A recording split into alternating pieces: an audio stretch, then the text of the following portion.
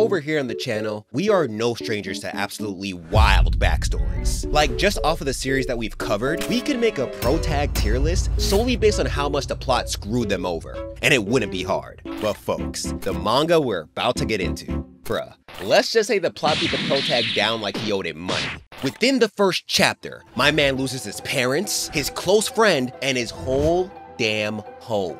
And it all happens on the eve of his 17th birthday. His birthday, bro. So without much further ado, let's talk about this wild manga you might have missed, Night of Abyss. Before we get into the story though, huge shout out to the creators of this manga for giving me the okay to talk about it. Stay tuned because later on in this video, I'll go into how you can support the creators and also own a part of the series, which is pretty freaking dope. Now, on to the wild shit. So this story takes place in a fictional world called Abyss. On the ancient island of Hope, a place that's been hidden from the world for centuries, we find our main character, Knight. Now, Knight starts off as your usual shonen pro-tag. He gets random visions in his sleep, he has a knack for waking up late, but what makes him different, and this is kind of sad, is that he has both his parents. So you already know they gotta go, bro. We can't have a shonen pro-tag with both their parents. They can't be happy in life.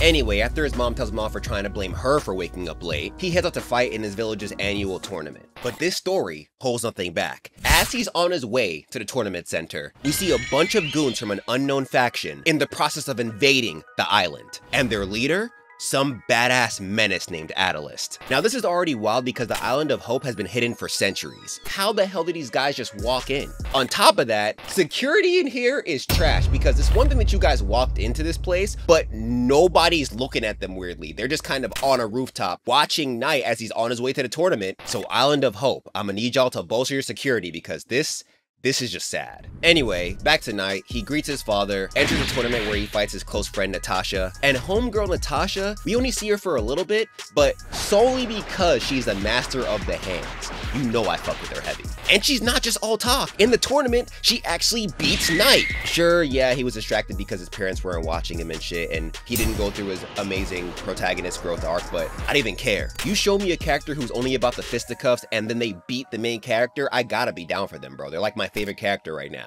Anyway, after the beatdown, homegirl knocks Knight out. He wakes up to Natasha and his parents wishing him a happy birthday, which is nice, but plot kicks in and ruins everything. Remember those guys who were watching Knight go to the tournament? Well, Knight's mom finds out that they are setting off bombs all over the island. Father comes confused because how do they get through the Abyss barrier? But they don't have time to worry about that right now. They send Knight and Natasha to go handle the people invading the island. So the duo pulls up along with Knight's father and they start bodying the invaders. And I've been waiting to get to this part, people. The art in this manga goes crazy. Like the character designs already go crazy with shit like Knight's super futuristic armor. But nah, you can really tell they put a lot of effort into making sure all these action scenes really hit. One of the things that first caught me about this story was the art. Panels like this, the volume cover, seeing all this before actually getting into the Night of Abyss story, I thought it was a mainstream manga or anime coming out. So when I found out it was an indie series, bruh, I was honestly left speechless. The quality is superb and it just goes to show that you should never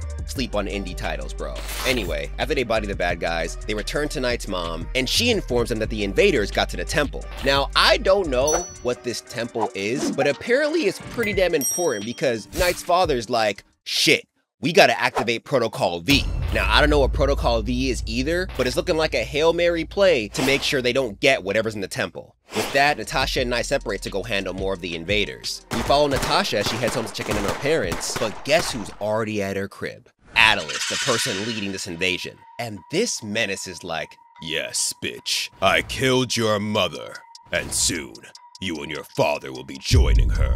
So Natasha's obviously pissed. She's about to get her My Family Died power up. But sadly, there are two factors that she forgets about. One, you're only a side character right now, Natasha. I'm sorry. If you try to fight the final boss now, you will lose. And two, do you not see the Black Air Force energy oozing off this man? Dude looks like Yujiro Hanma with locks. So she tries it. She tries her best, bro. She tries kneeing him in the chest. But this man just takes it. Then he proceeds to destroy her guts with one punch. So Natasha, she done. She's down for the count. And right after this, Atlas finds out that they have the package they need, and the last thing they're after is the boy. And I think we all know the only boy they could be talking about here is Knight, the protagonist. And as if on cue, homeboy pulls up with a vengeance, bro. He's about to get the you beat my best friend power up. And this man Atlas with the meanest scowl is like, that girl Natasha was trash. Let's hope the awakened one proves worthy.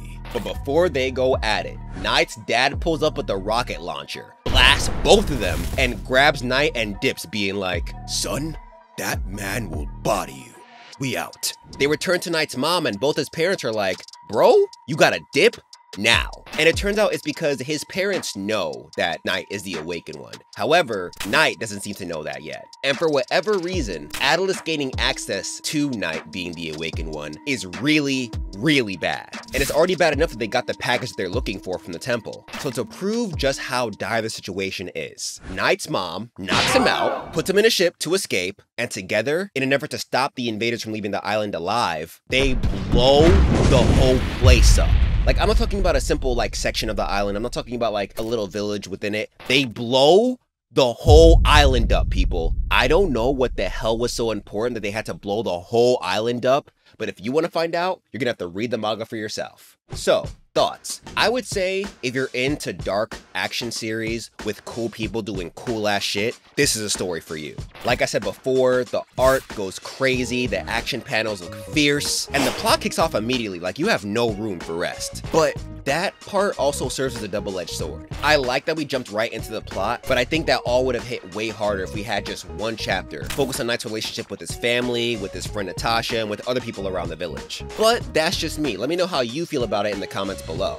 Also, for those who want to read the manga for yourself, you can find that link in the description below. On top of that, what gets me really hyped for this series is that it looks like an anime is on the way. They already dropped the trailer, and people, this shit looks clean. Like, if you thought the art was amazing already, just watch the anime trailer, bro. You will be pleasantly surprised by how good it looks. And through the platform Wefunder, you can support the creators by investing in their anime, essentially owning a part of it yourself. And all your investments will help maintain the quality of each anime episode. But yeah, once again, if you like Night of Abyss and you want to read more, check out the link in my description below.